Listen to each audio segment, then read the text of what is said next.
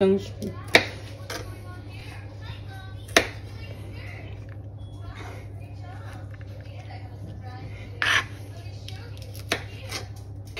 everybody, I'll give you a progress so far.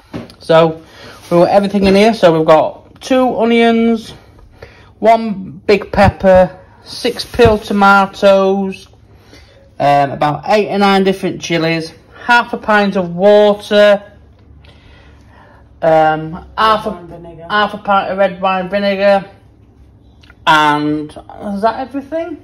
What about your apple cider vinegar? They put apple cider vinegar in it, and we put 8 cloves of garlic and a tablespoon of salt.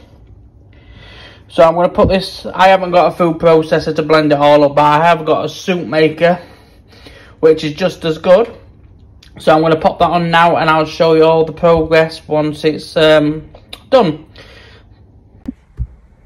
Good morning everybody, let's check the progress of the chilli.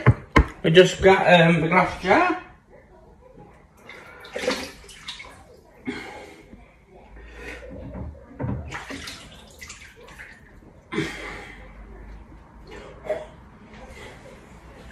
One glass jar. Let's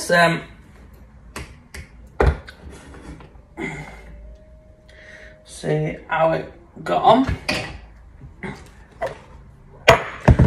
Unplug it, John, it might help.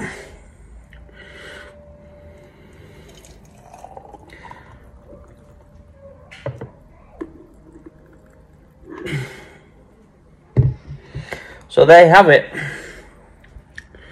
Homemade chilli. Let's just give it a little bit runny, but it may thicken up in the fridge.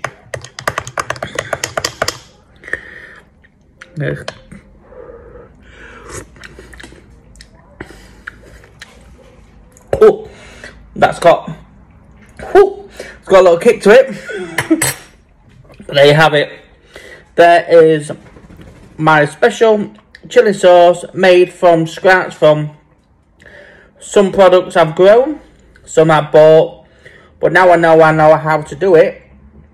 I shall be making more next year. Hopefully everything that goes in this next year will be homegrown from either the back garden or the allotments. So I'm glad you liked it. If you want to know how to make this chili, I shall put the recipe below. It's not a perfect recipe, it's just one I've come up with myself and followed another recipe, but obviously some bits and bobs we didn't have. But yeah, it smells lovely. Thank you for joining on this venture. We'll catch you again.